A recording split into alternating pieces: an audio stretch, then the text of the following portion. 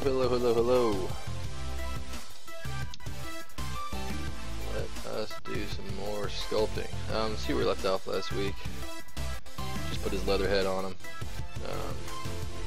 Some panel loops on there.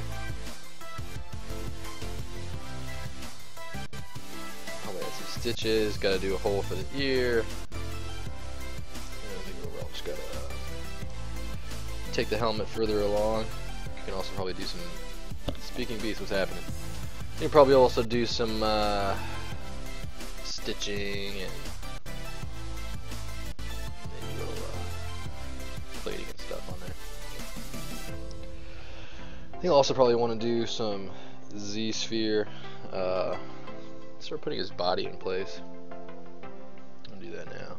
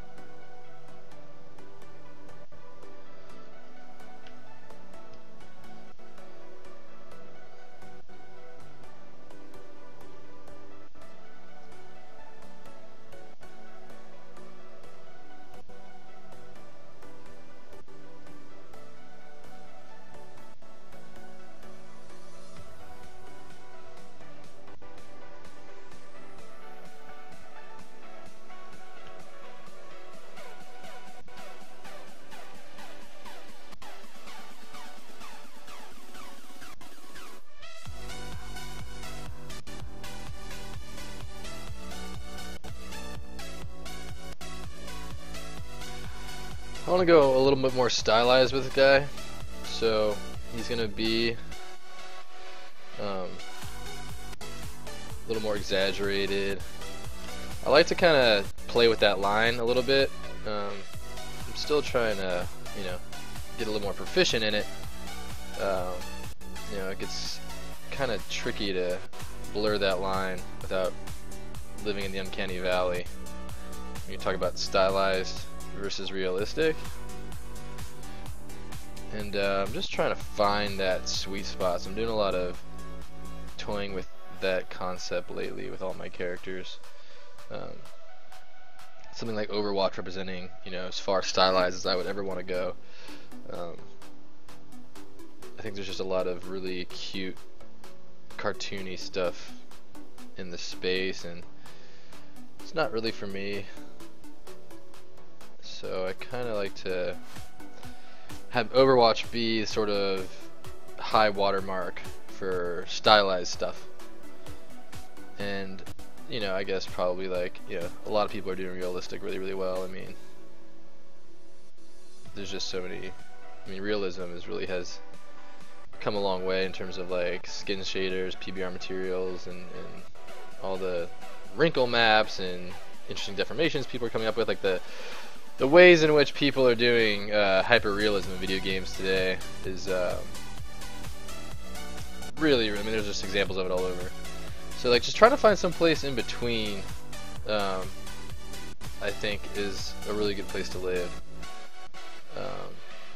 I think one of my favorite examples of this is actually, what's up, R. Baxter, how you doing? One of my favorite examples of this is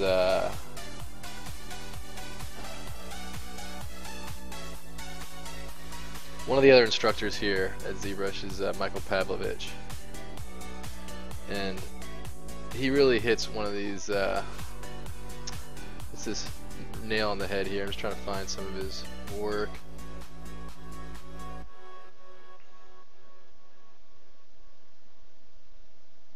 Here's a good example.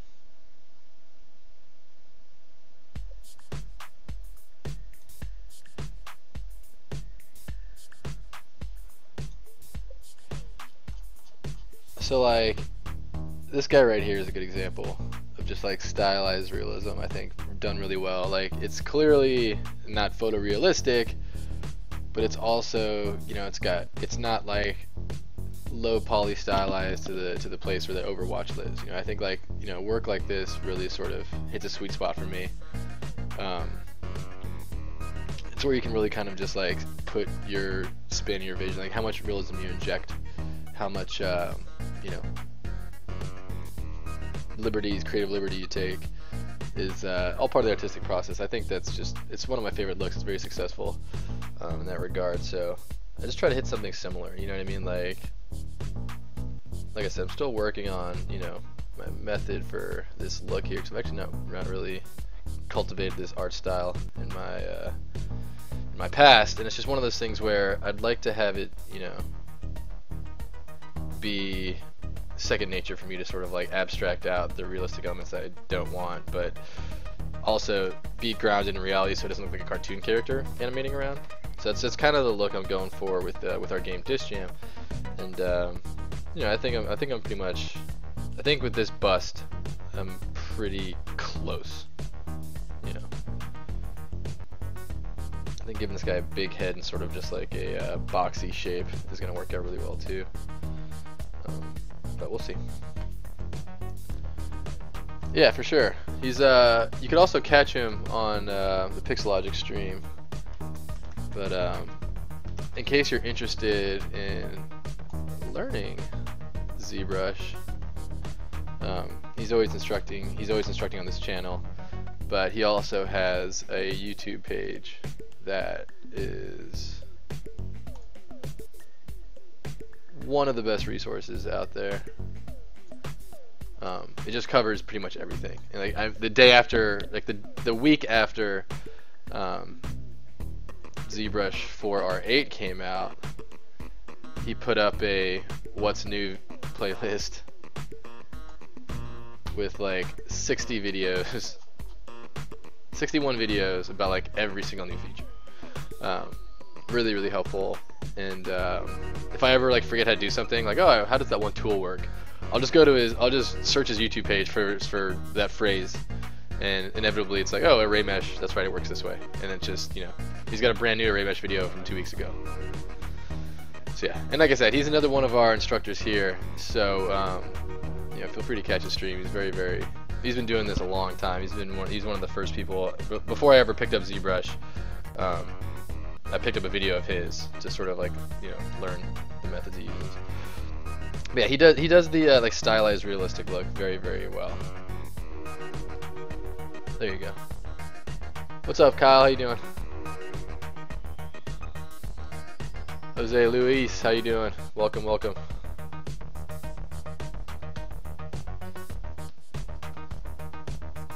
One thing I like to do is when I'm doing armatures is as you drag out the right size, hold control and you can pull it out a little bit. So hit control and then you can start pulling it forward. So that helps these move a little bit faster.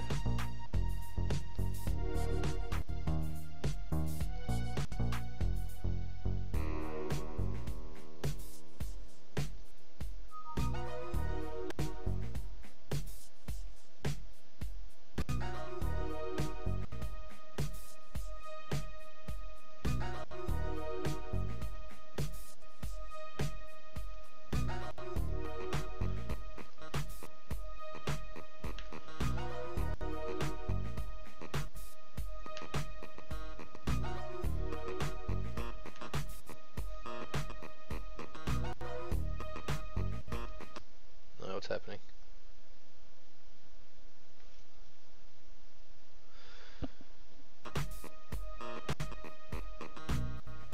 I'm not so sure what happened there. My whole machine seemed to lag out. What's happening?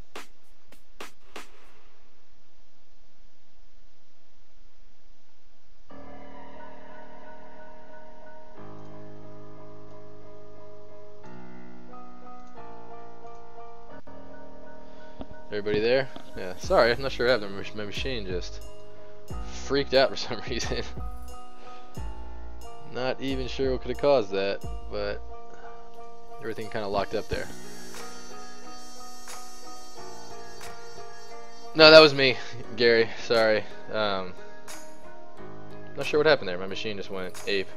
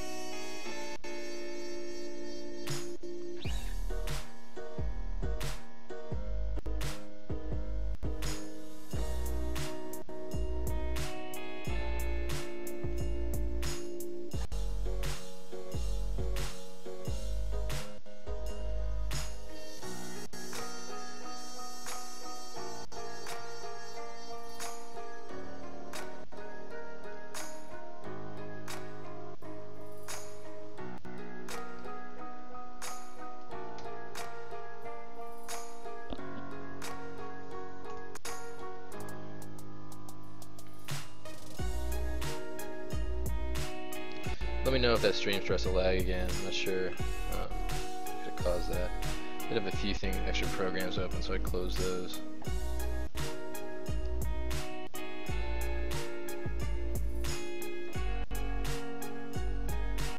The music's kind of being choppy and obnoxious though.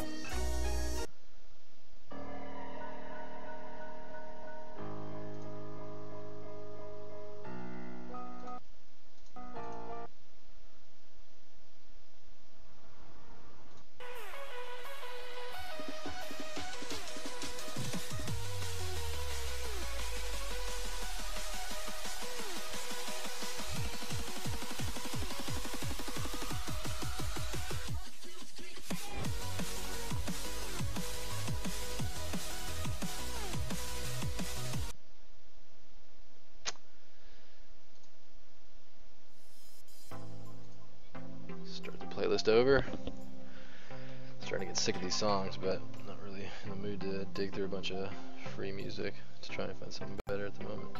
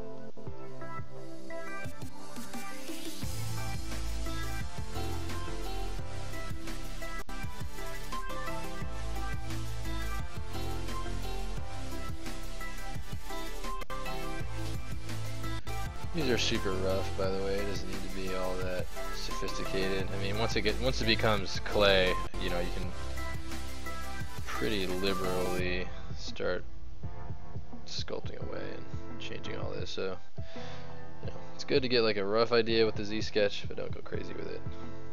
Hands are something it's kind of nice to get right though, because if you get the hands wrong at this stage, sculpting is going to be a real nightmare.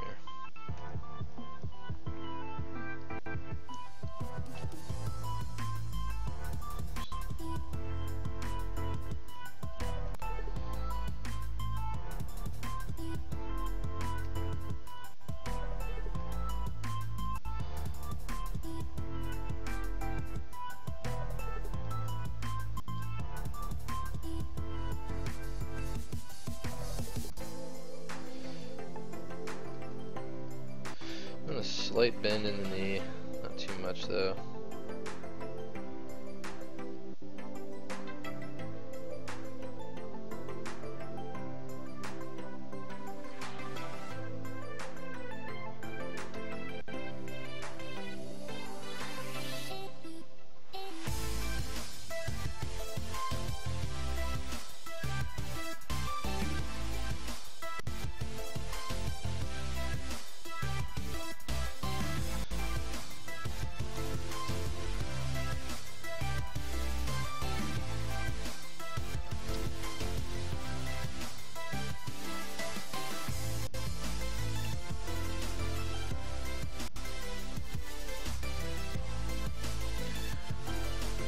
Another good thing to do is just test your head measurements.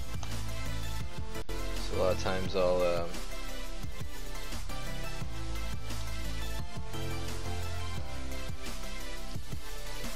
let's duplicate this, select lasso,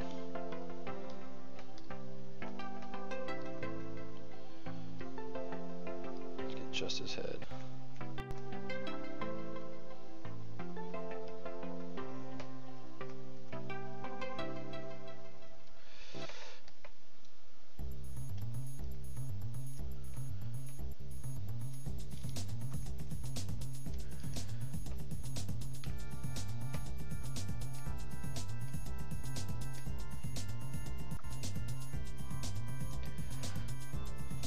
Get some head measurements.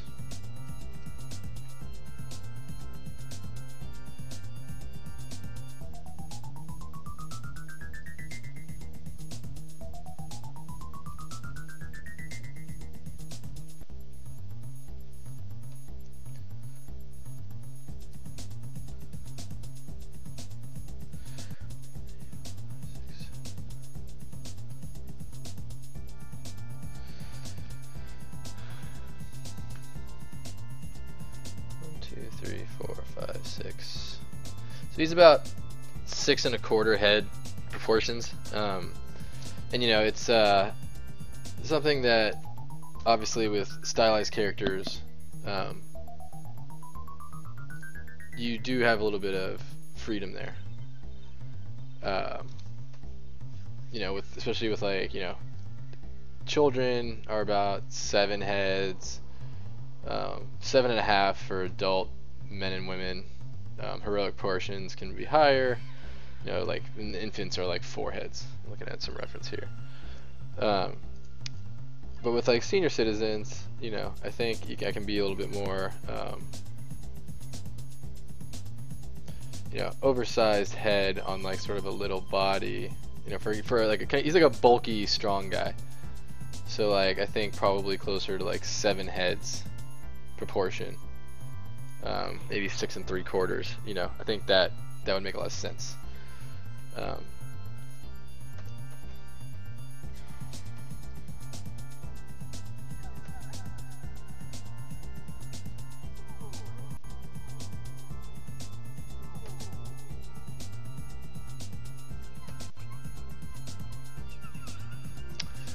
me move these farther over the side.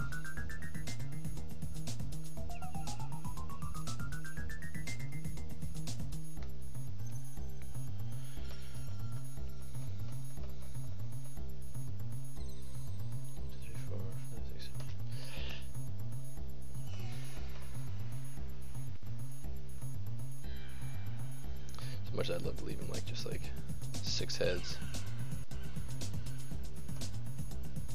I think I'll probably take him to like maybe like 6 3/4. I think that'll look okay without being too silly. So that means the bottom of him would probably go to about 3.5.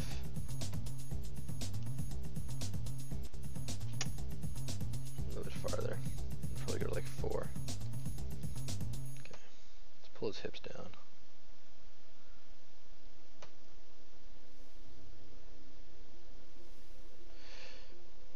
It's funny too because I always think these kind of things you can lose sight of, and all of a sudden you're pretty far down the project and you're like, oh, something just doesn't look quite right.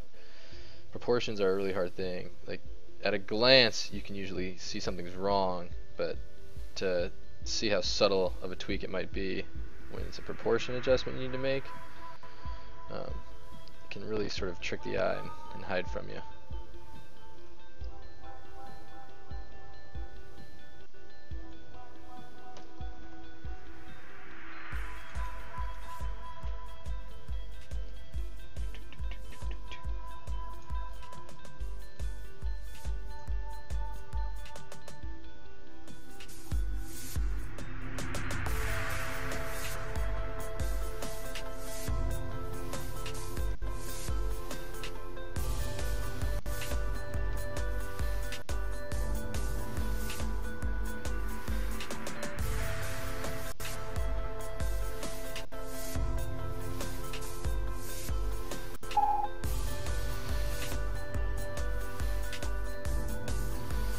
Six and some change.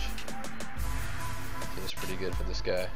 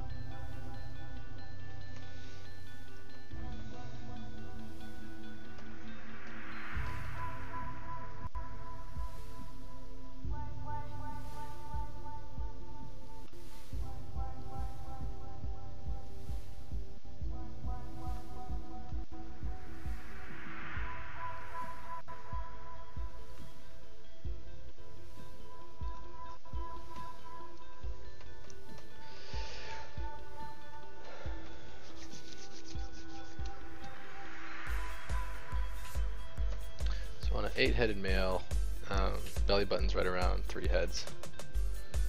So belly button's right there, but he's shorter, so his belly button would be like right there, which I think is pretty decent placement given the current. Given that mass right there.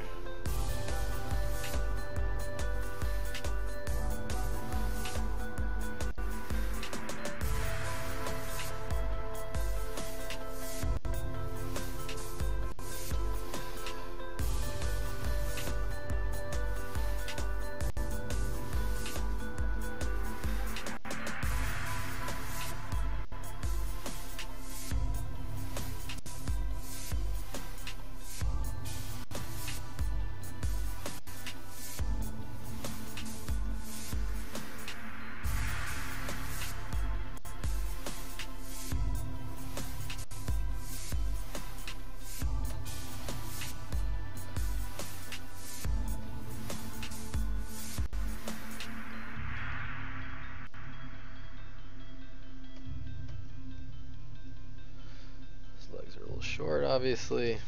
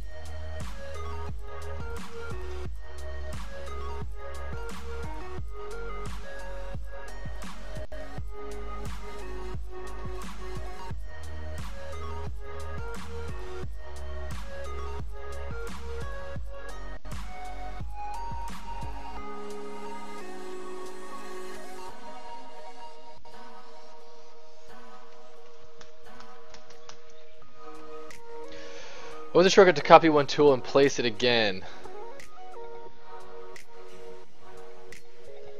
I'm talking about, yeah, is that the number one repeat transfer?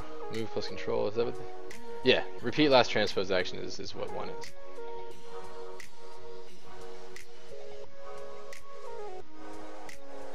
W is the move key.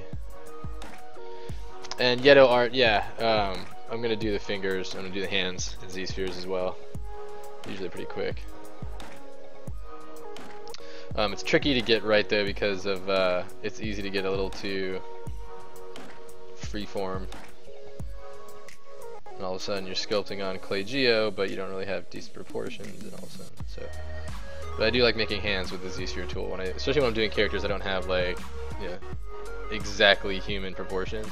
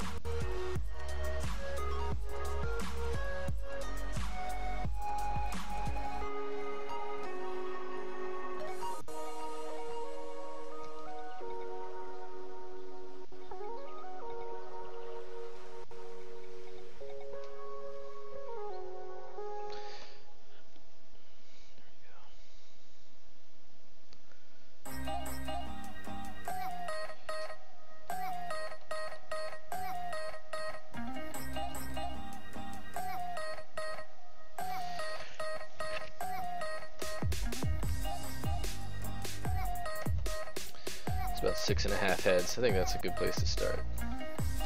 6.5 head, old man character. Give him kind of a burly chest.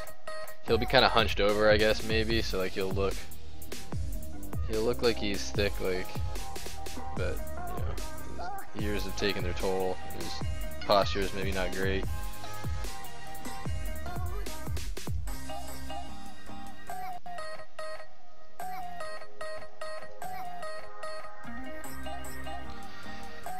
Noticing that his face is a little bit kind of like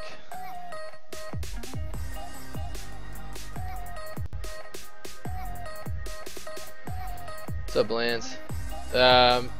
Our character models tend to be around 40 to 80 sometimes. Some of them will creep up to the hundreds, but usually around 60.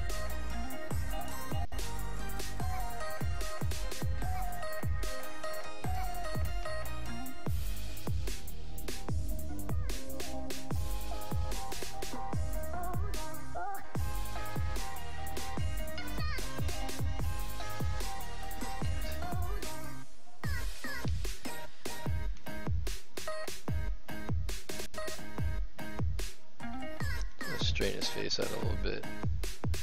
Get some of the more of that pull there.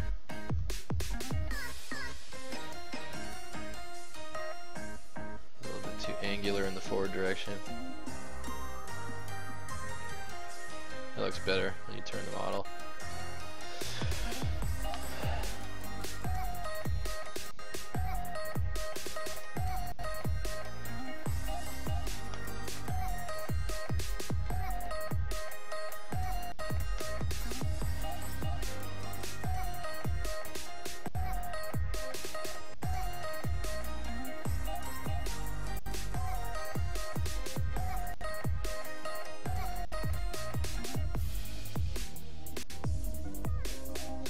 The music coming through choppy on your guys' end? Certainly hearing it very choppy.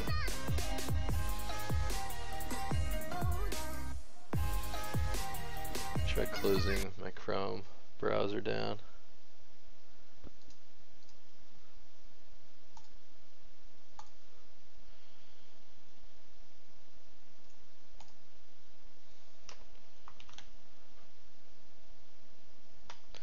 Sorry guys, one moment here. Please bear the silence while I try and get...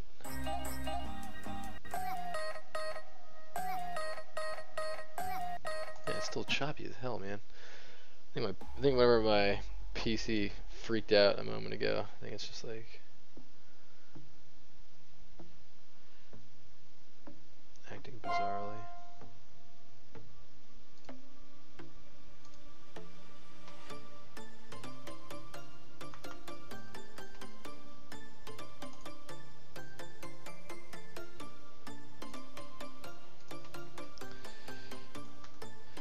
Trying to see what could be I'm like,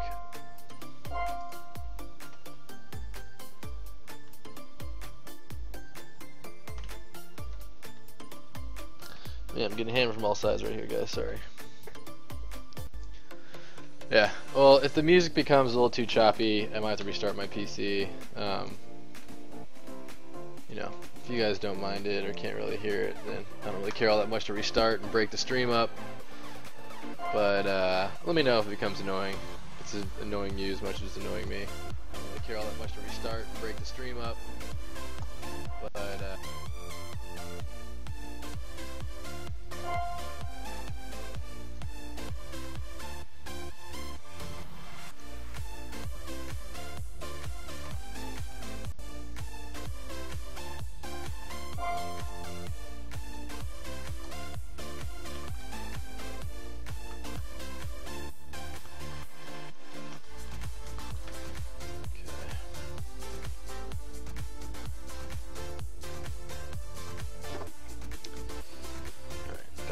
here.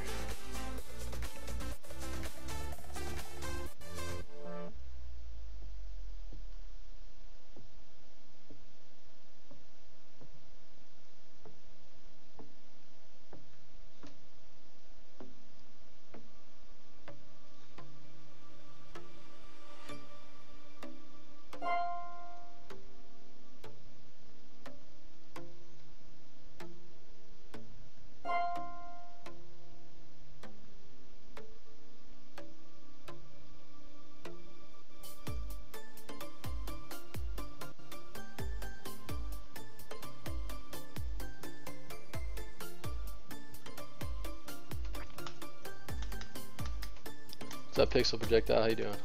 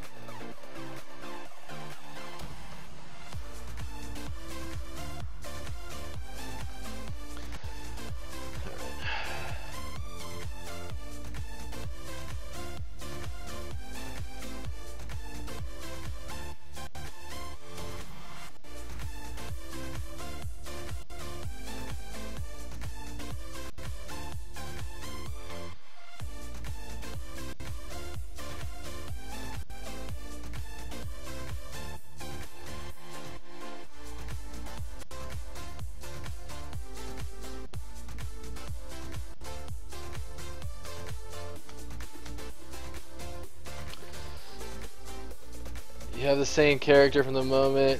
Is it from Jisk? Worst deal in my life when I bought it. I'm not really sure what you're talking about.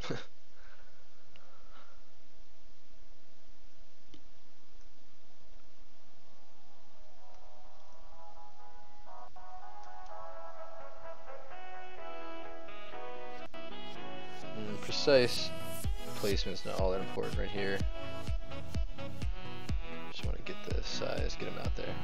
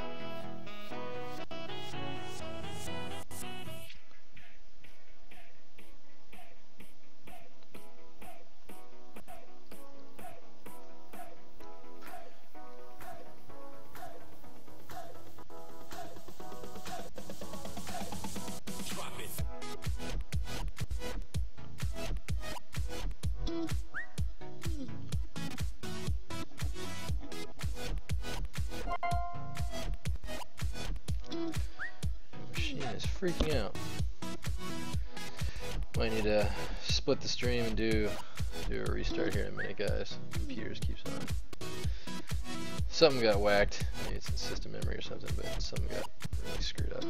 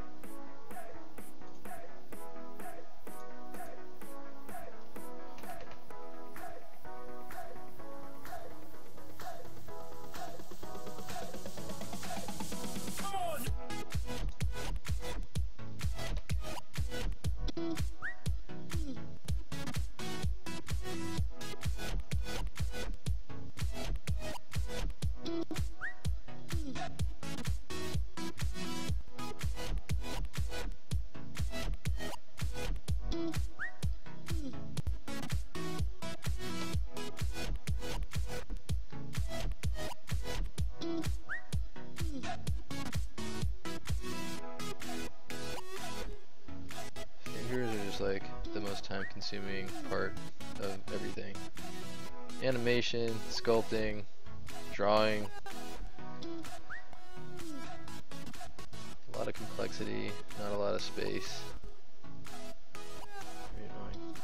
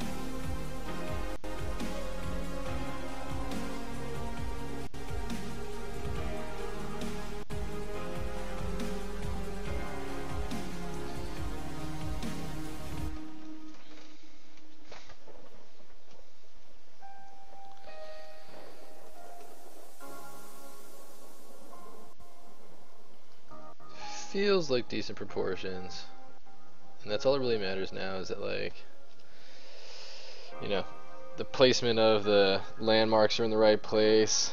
Yeah, so it's 6.5 heads, which I think works. Where the kind of stomach is, like where the navel lies and all that's kind of important. I think that's about right.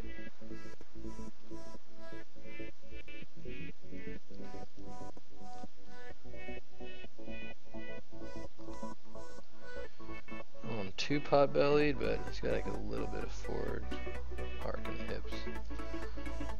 Let's move that back.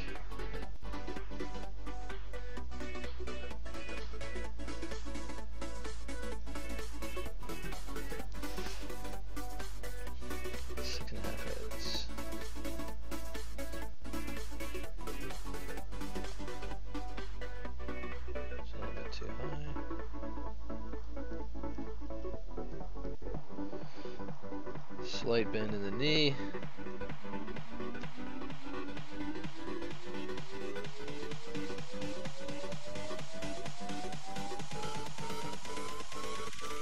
The toe should come out just in front of like the chest there. So yeah, so like this is basically, what was that, about half hour there? How many times do I have to develop a character, the average? How much time does it take to develop a character? Cause it kind of depends. I mean, like, you know, usually a couple weeks, 2 to 3 weeks. I work pretty fast, and I tend to polish later. Like, you know, I think a fully fleshed out character with just all the detail I would want, you know, like, you know, start to finish, 40 hours a week, like regular hours time. Yeah, it's probably like 4 weeks, a month, to anywhere from like a month to 2 months, depending. It can get really, you know, it can get really time consuming, depending on what kind of complexities are introduced in your character. But a typical biped with, like, you know, not a ton of equipment, like I think equipment, armor, detailing cloth, sculpting realistic folds for deformation in video game engines, all those kind of things really add to the, I mean, if you're just talking about sculpting a character, you know, you could be talking about a matter of days to weeks, probably days, for just sculpting a solid character. But, like, you know, when you want to do like the low poly and UV so it all projects well and goes in your engine well, edge loops so all your deformations are intact, and all the other things that go in your art pipeline for making characters for video games, you're talking probably, you know, several weeks to a month, if, you know, 2 months on the higher end if you're talking about a super complex character. And of course it depends on if you're talking about, you know, how many people on your art team. Is it one person, or do you have a whole art team of artists? You know what I mean? But if you're doing everything yourself, you know, deformation, ready for animation, you know, probably in about a month, a few weeks to a month.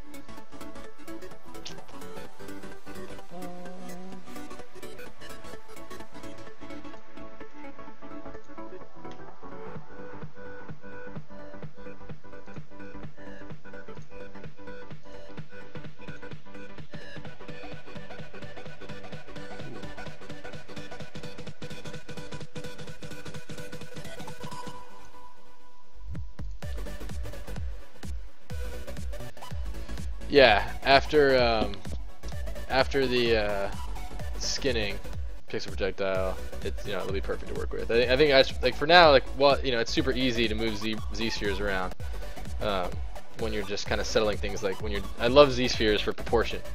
When you're trying to find, you know, just the correct size and shape of things, ZSpheres really make things go a lot. There's just a lot more room for experimentation, for things to go wrong in a good way. Find some, you know, find some things that, some happy accidents here and there. Yeah, I think, you know, decent sized arms relative to the size of his head. You know, pretty thick tree trunk legs and a nice separate, you know, probably want to put this in an A pose just for the sake of rigging later on. Get the armpits off of his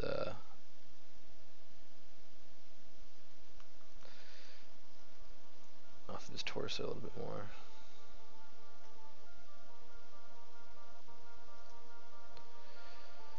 And it's good when the arms are straight down, you can kind of measure up where the navel would be with the crook of the elbow there.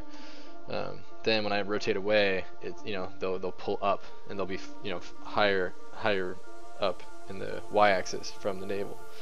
But it's, you know, if I know they're correct in the correct place straight, then I can rotate them out, not to worry about that.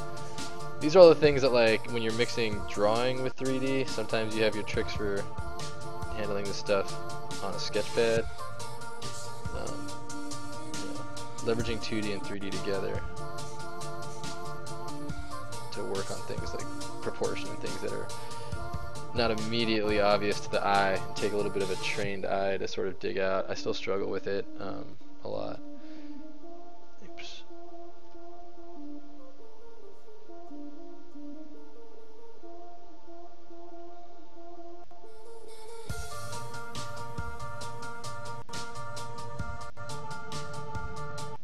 Get the sense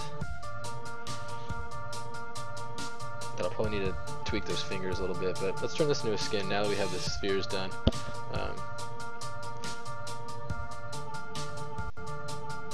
And would you recommend just adding ZSpheres to the joint areas, or also between the pose easier? Yeah, so you know, I like doing, you know, typically if I'll do an armature, let me duplicate this off.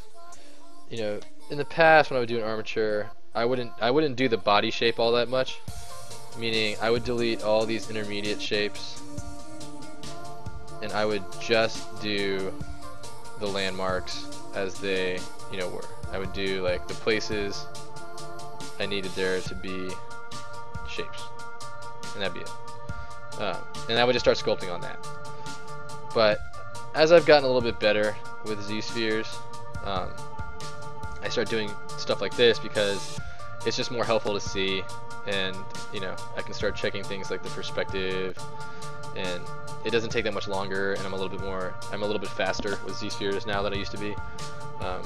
So I find that to be helpful. Yeah, it's really a preference thing. Like when you do something like this, it's fine because you're just really trying to measure landmarks. Like, where does the crotch fall? How long are the thighs? Like, where do you split the legs? Where do you split the elbows? Where's the head gonna be? Like, if that's all you really need it for, I mean, yeah, like it's totally fine just to rip out joints. You know, but I add the intermediate shapes just because it helps me visualize.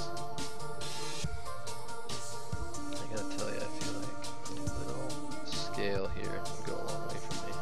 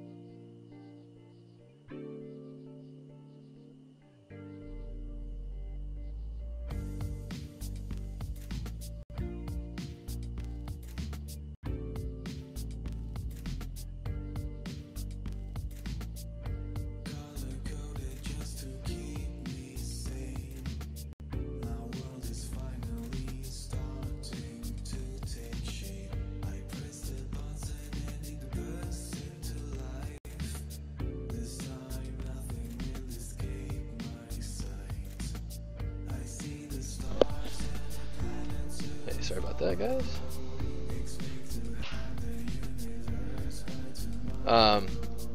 When making a character for a character artist video games portfolio, do you recommend making an original character or sculpting already created character? That's a good question, Muddy Mink. When I'm looking at portfolios for someone I might want to bring in to hire, there's two things that I think I try to get to the bottom of, and this has been something that I've seen written about before. But when you're hiring contract artists, a lot of times these people are showing you, I mean, obviously they're showing you the best of their best work. The work they can produce on a day-to-day basis compared to the best work they've ever produced in their entire life, it's a very, very hard thing to ascertain. And a lot of businesses like give you sample assets, or like say like, hey, like here's a 2D concept, give me a 3D sculpt, and you know it should take you this many hours. And then you know, and they do like what's called like test assets. You know, we're only a two-man team, and I feel it's a little bit cumbersome and unnecessary. However, and it almost seems unfair to me to ask a freelancer to do that, but it's becoming common practice, because when you look at someone's demo reel or you look at somebody's portfolio, they have a surprising amount of gaps in their skill set that might not be represented there in the portfolio. Like, oh, like that's a world-class model with like attention to detail on like cloth, hard surface equipment, anatomy, you know, skin wrinkles, and everything's there that I would want out of a character artist. But you come to find out that like, oh, I did that when I was in some workshop with an actual 3D legend, and he kind of pointed me at things I could do, but I don't really do that myself every day. And then like the work that they hand you is far, far, far different than the work that's sitting in their portfolio. And all of a sudden you find yourself, you know, under contract with somebody who's not able to perform at the level that they've demonstrated that they can. And you know, I think it's a waste of time for both people. It's a waste of time for the artist, because you're just going to, you know, invoke the termination clause of your contract, and then you're also you just got to go back to the drawing board and hire somebody else. They got to go back to the drawing board and find another job. So it's something to keep in mind that, you know, try to represent yourself. Certainly showcase your best work. But if you're presenting something that maybe one of your instructors built alongside you, if you're presenting something that uses a lot of just, I don't know, what's the word? I guess it's mostly if you're representing yourself outside of your actual capabilities, just for the sake of getting your foot in the door. That's not going to fly with a small venture like mine, like our company.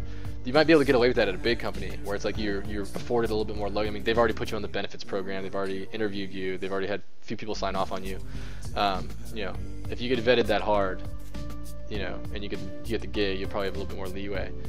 But that being said, you know, when you're talking about an original character versus an already created character, one piece of advice that I think is really helpful is to, if you're not a professional 2D concept artist, work off of somebody else's 2D concept if you want to showcase something. Because like, what I want to know when I'm going to hire somebody is, I'm going to give you an idea, I'm going to give you a broad stroke look, I'm going to give you a character vibe, a character feel. Can you take my description, or take this 2D drawing, take this concept art, and turn it into the 3D model that is going to be correct for my game? That's what you need to highlight the most. So there isn't a right or wrong when you say an original character or a character that's already created, but the way I think makes the most sense to do is to showcase your ability to translate an idea to a 3D model, because that's the job, and all I want to know is, can you do the job? You know, you as a hirer, as an employer, I don't have the luxury of just saying like, this guy's portfolio has good artwork in it.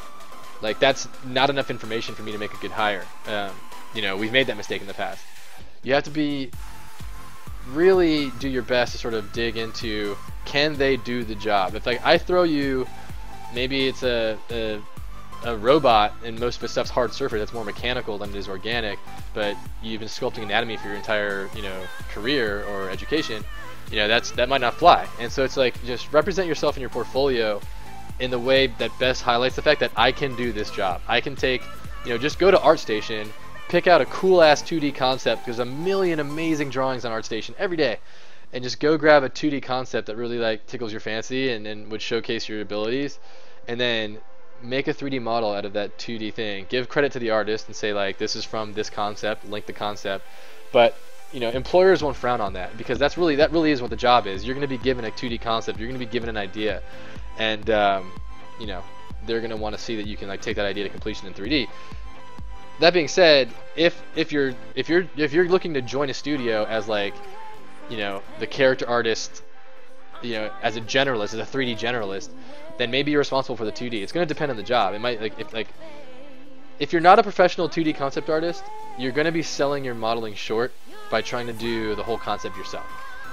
It takes a while to get to the point where you're just like inventing on the fly and, you know, creating really polished, finished concept work. If you're doing it in 3D, if your main focus is like 3D sculpting, you know, you're not going to be as developed a 2D concept artist as guys who spend every single day of their lives coming up with brilliant 2D concepts. So, you know, it depends on the gig you're looking for. If you want to show that you can do both, you know, by all means, if you can do both, showcase that you can do both. But you know, ultimately, assuming that your portfolio is going to have more than one piece in it, I'd probably say it's best to have both in there. But you know, if your job's going to be just like 3D sculptor, like that's your job. You're not going to be you're not going to be doing concepts. You're not going to be doing designs. It's just, we're going to give you a finished 2D concept that we got from our concept artist. It's going to be like a studio gig like that. Then, you know, it's probably best to showcase more that workflow. Showcase that you can take a 2D sculpt and finish it in 3D and make it, you know, make it your own. Make it, you know, make it something that represents the 2D feel, but in a way that's like, you know, pixel for pixel, not identical. It has like the vibe of the character communicated there. It's really about communication at the end of the day. I mean, like, that's just kind of true for everything in video games. Like, it's such a communication as a skill is not always talked about as regularly as it should, given its importance to the production pipeline.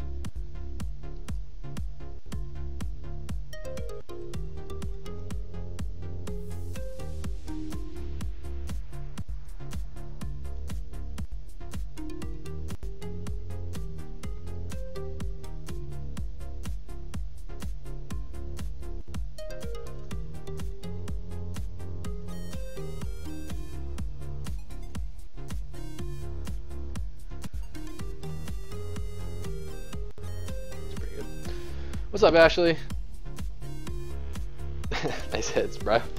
Yeah, doing some head proportions and trying to figure out what a stunted old buff guy in his like 60s and 70s would be, hunched over probably. Speaking of which, I probably want to pull all this back.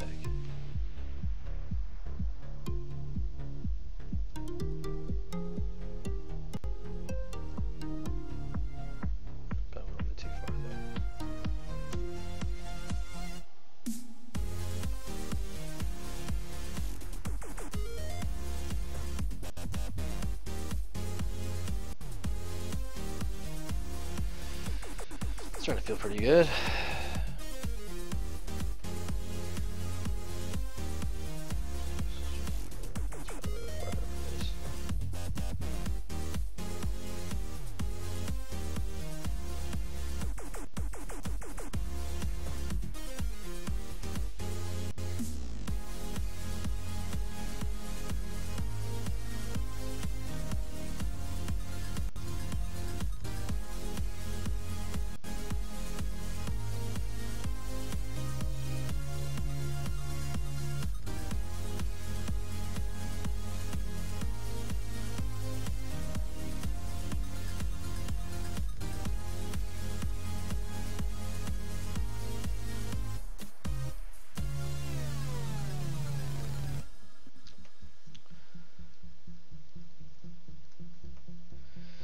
Yeah, sculpting someone's concept's usually good as a... Hey, Mortar Crane, how you doing? Sculpting on someone's concept is a good place to start. And then, like, you know, and I think people's feedback about fan arts and, you know, like doing your version of an Overwatch character, whatever it might be, you know, the best advice I've kind of seen in regards to that is just that, like, do that stuff for fun, do that stuff for practice, do that stuff like, you know, working off of an existing character or in pushing your own spin on it. That's a really good way to practice. You know, it's a really good way to sort of, you know, maybe you're designing alternate skins for an existing MOBA character or something. Like, it's a really good way to practice. You already kind of have these established characters, and they're the things that make them sort of iconic and stand in what's the word?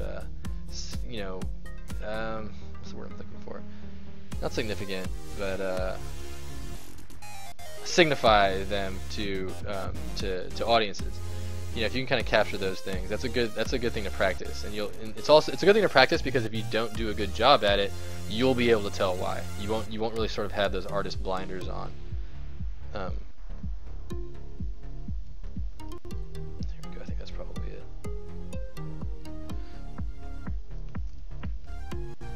Kind of stocky, but not too overweight.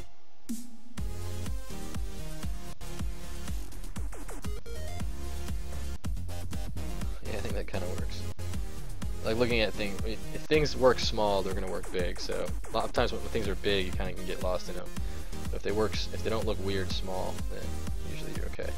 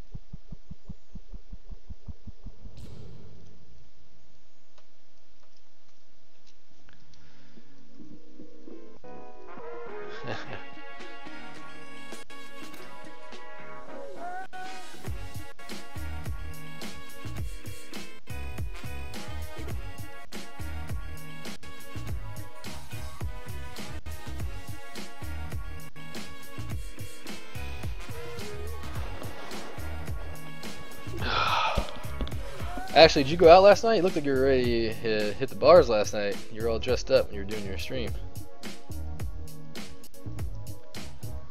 I'm all dressed up myself right now in my pajamas in the middle of the day.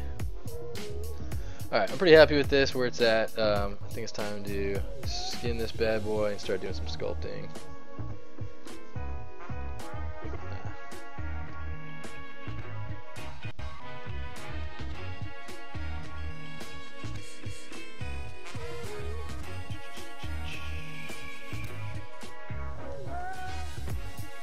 I should have saved this. Looks like it's gonna crash. Don't crash. There we go.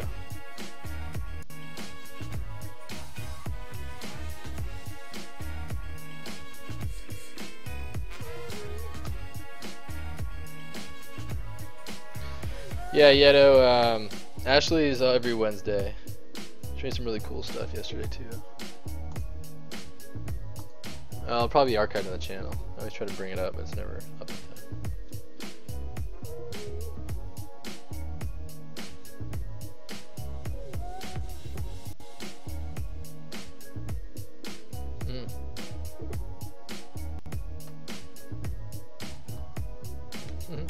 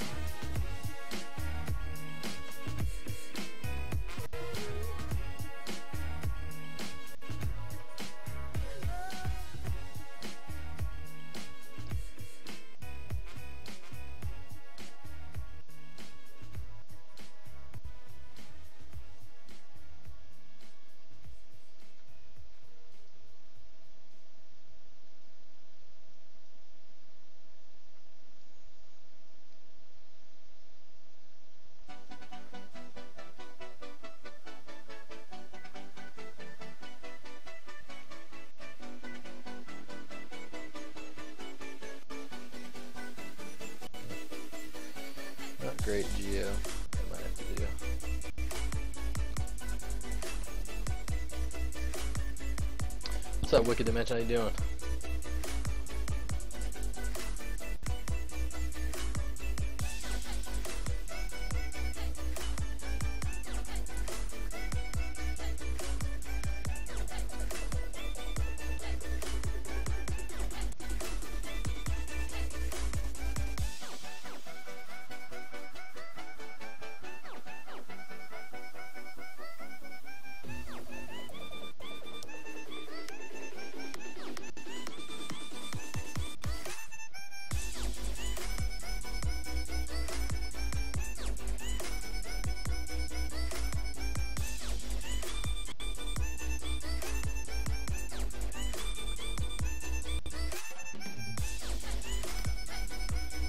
Probably just do something like this, and then I'll keep the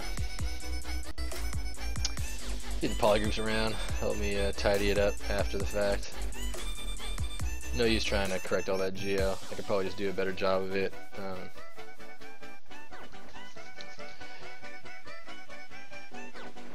And Zonku, how you doing? Yeah, I got the Battlefield 1 on sale. It's still fitting the shrink wrap over there. Just like putting it off.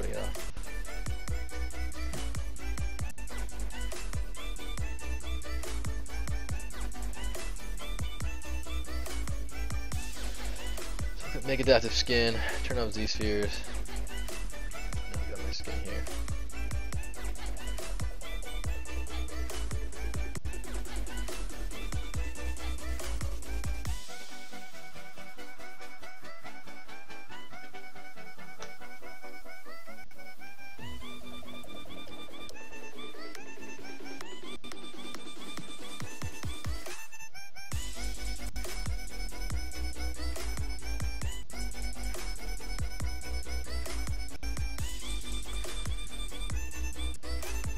Sense of this mesh while maintaining sort of the landmarks.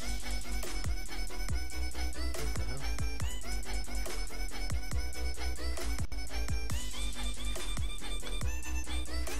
What the hell is that?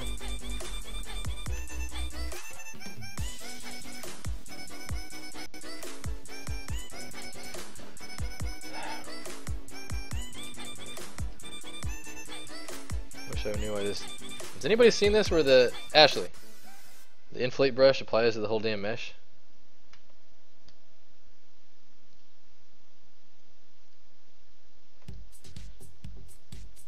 So you don't skin as Dynamesh? Yeah, this will be a Dynamesh eventually. That the Z-spheres are a good way to block out stuff. Like for example, like this thing was a Dynamesh sphere that eventually made into the fake. Like that was just a Dynamesh sphere. But when you're doing like the proportions of the body and all that, it's helpful to yeah, that was it. Thanks, Ashley. Changing brush size worked. I don't think I've ever seen that.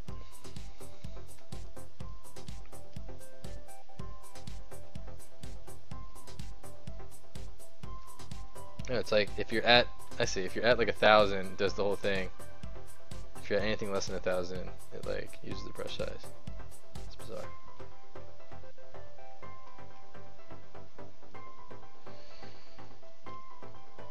You know, this reminds me actually that considering this is like too big right now, I should probably bring over a reference sized character.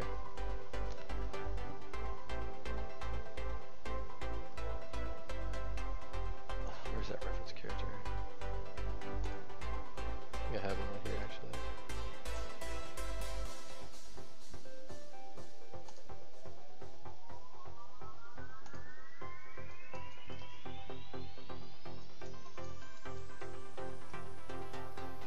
So yeah, that's a nice, so that character,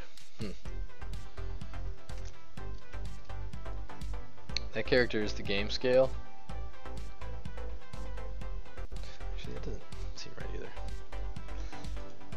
Brush size 1 has secrets hidden in lots of brushes. Brush size 1 has a lot of secrets too? I didn't know that either.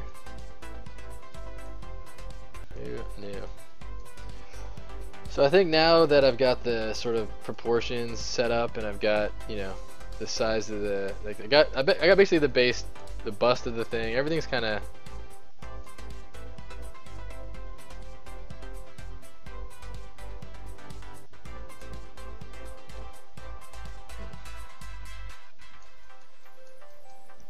Now is a good time to get it to the correct game scale. So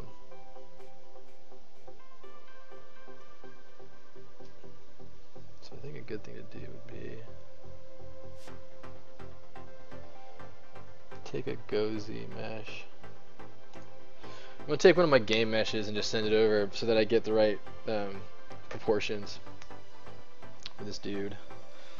I want to make sure that I get his height correct, because right now, like, I've just been sculpting kind of arbitrarily in ZBrush scale. So now I'm gonna start doing the body and the hands, and he's gonna start getting to, like, you know, the correct proportion and all that. So I want to just get like a good.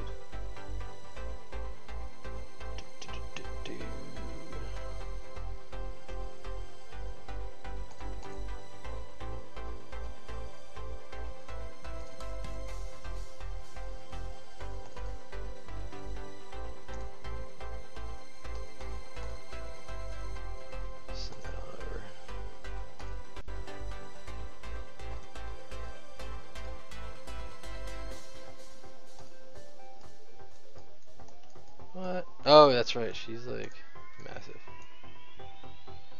That.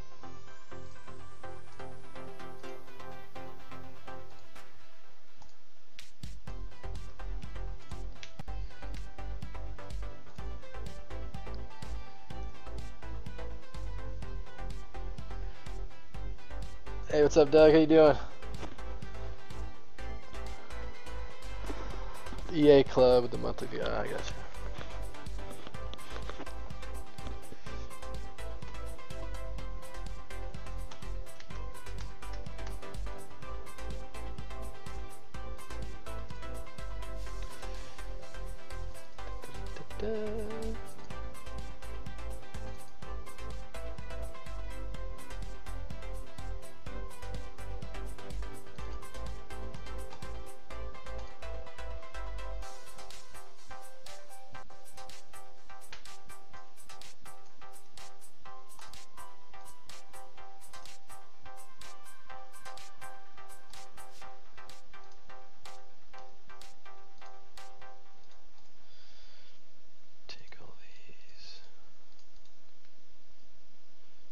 Combine these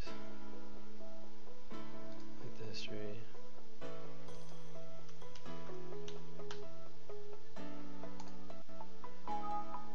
Fatal error, nice. Hey, unbelievable.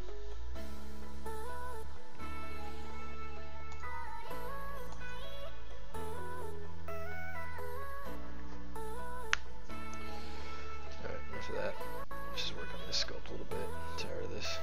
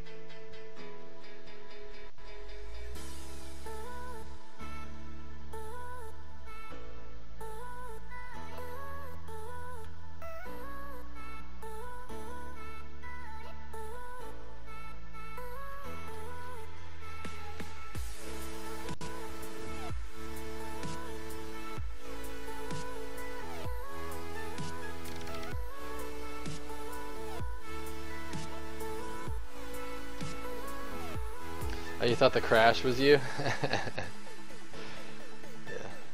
love that noise. I'm like, bring, you're fudged.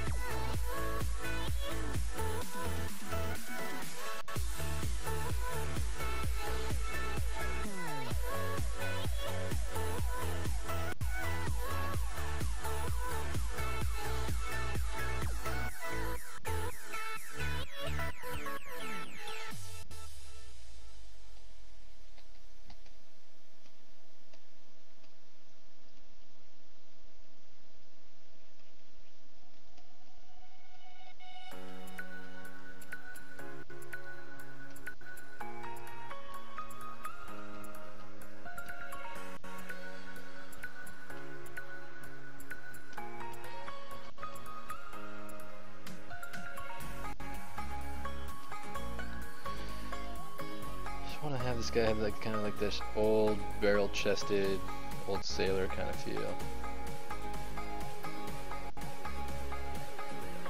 be just a stack of phone books.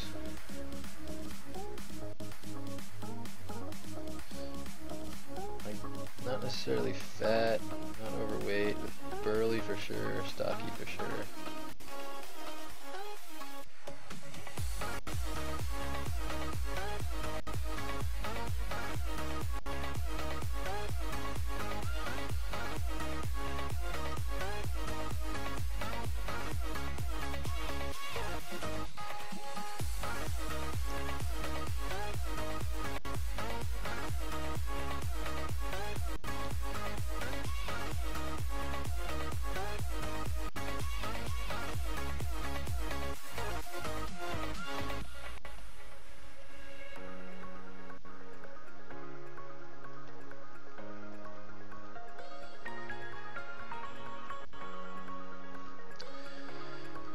Head measurement off, and also send it to the bottom so that it's out of the way.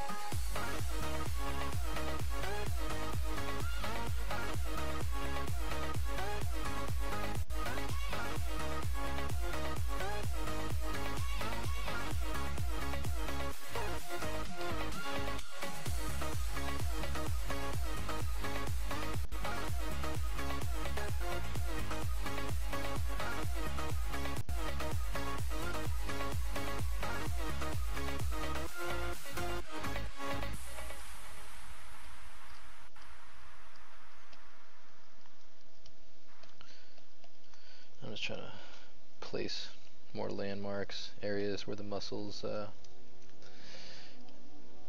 even on an old flabby guy with weird stunted proportions, you know, you'd have the same sort of ridge in the hip bone, which is where the socket that connects to the femur exists, and your quads stretch all the way up to that, and they kind of come pretty high up your body there. This part kind of flattens out, but it tapers only because it reaches all the way down to this side.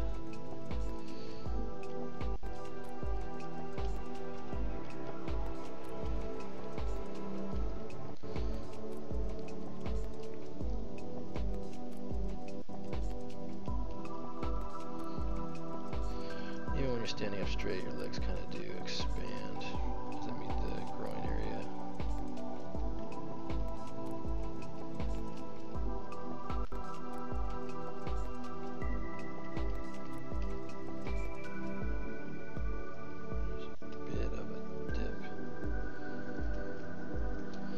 See, he's not too, you know, chubby, but he's got a little bit of weight to him.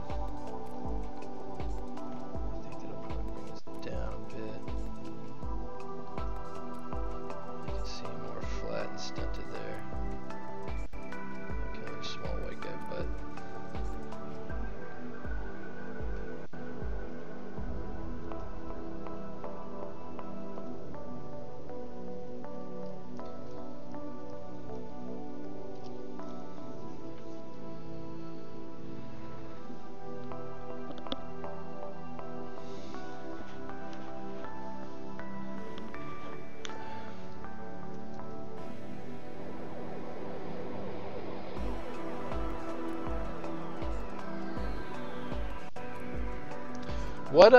What was the winning?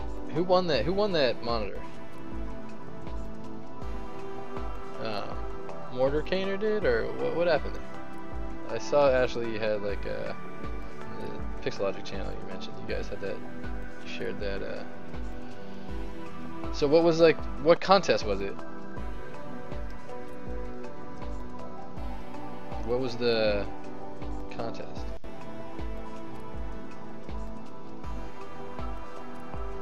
The Cintiq Pro, right?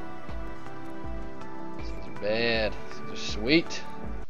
I got a Cintiq Pro 16 for my laptop, and it is so nice. Super thin. ZBrush runs awesome in it, and they do 4K, surprisingly.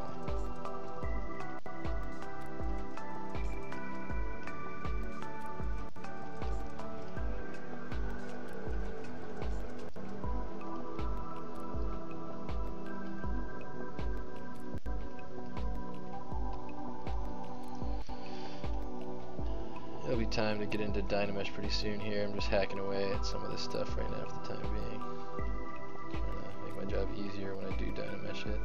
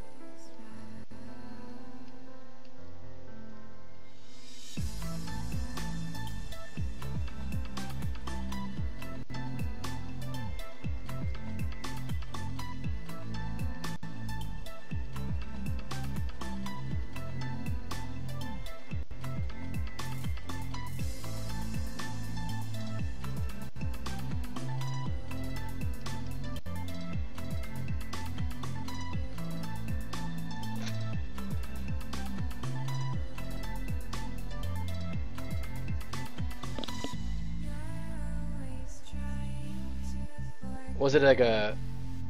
Oh, the Mobile Studio Pro, not a Cintiq Pro, it was the Mobile Studio Pro. Wait, so was it like a raffle? What was it?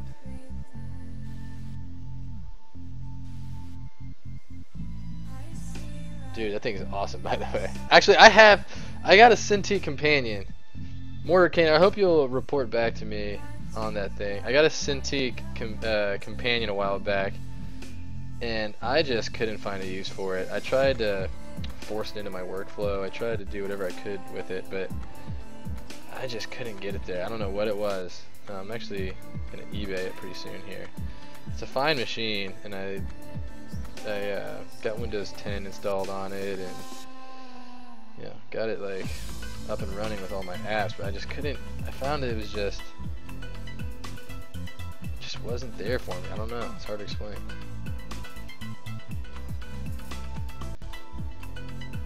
Had all these weird little idiosyncrasies. Didn't quite do it for me.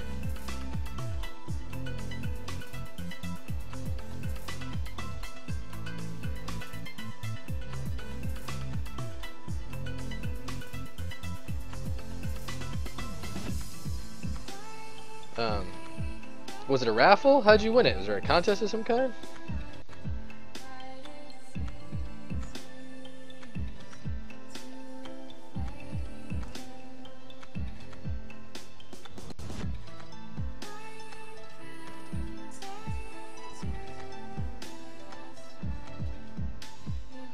My Cintiq I use like every second of, I use my Cintiq like crazy. But the companion I just wasn't able to get integrated. I got one of these little Bluetooth things here so that I don't need to have my full keyboard up. And I just have it sitting right to my left hand. It's like a pretty, there's not a single key I can't reach with one hand. It's been pretty useful since I upgraded. But without this keyboard, I found the Cintiq Companion, which is the old version of the Mobile Studio Pro. I just couldn't get anything done without the keyboard. And then if I brought the keyboard, I'm automatically like kind of losing a lot of what's good about the Mobile Studio Pro. It's like I'm automatically like, now I've got two pieces and it's like not as portable. So then in that case, I'd just rather have my laptop and a handheld.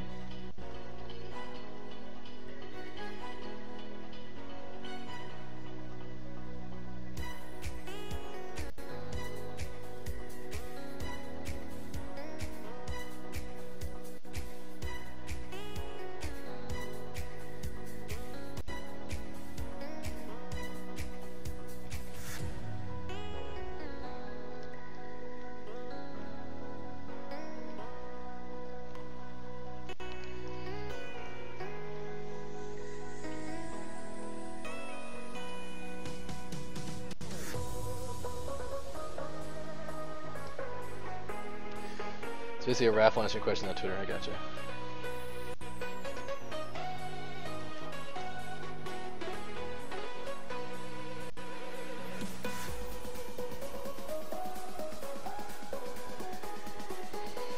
I think it's probably time to Dynamesh. It's starting to get a little bit unwieldy.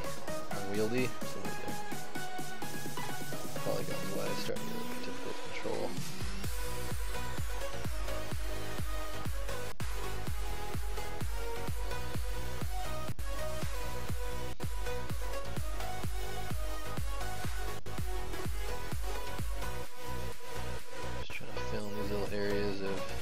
That I know exist.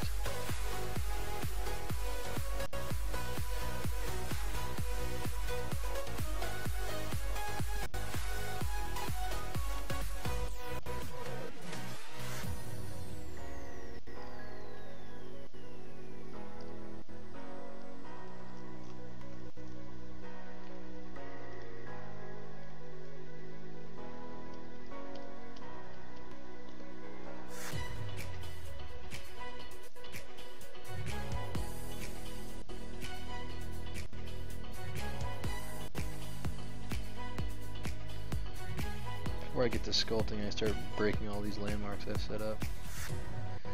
It's gonna lay in as much geo as I can before I start creating trouble for myself down the line.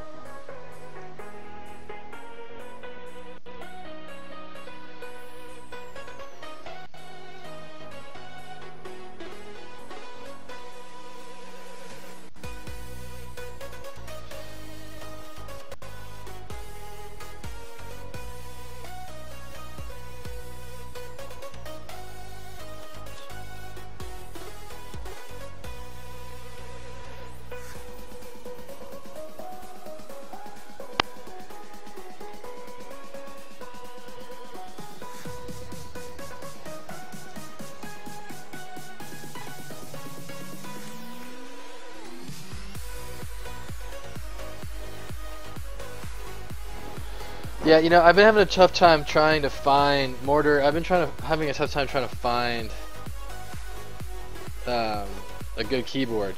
This one is, it's the best I found, but like, it's Logitech one, but I can't do Alt F4 because some lunatic, some crazy psychotic lunatic made it so that all the default function buttons are these like Bluetooth commands, things like that.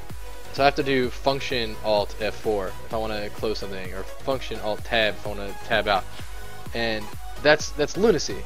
So Logitech's solution to that is like, oh well, you can go and you can download our software that is always running, and leave that running 24 hours a day. And now that's not an acceptable solution to me either. So, you know, trying to get the right size keyboard, the right layout. I found an RTech keyboard that just about did it, but then it had the start button and the alt button were switched, and I kept getting twisted up and it ended up costing me more time. Like, it's funny because like I shot for so long to find like the just the right keyboard, and I've yet to find it, which is like in this day and age, you know.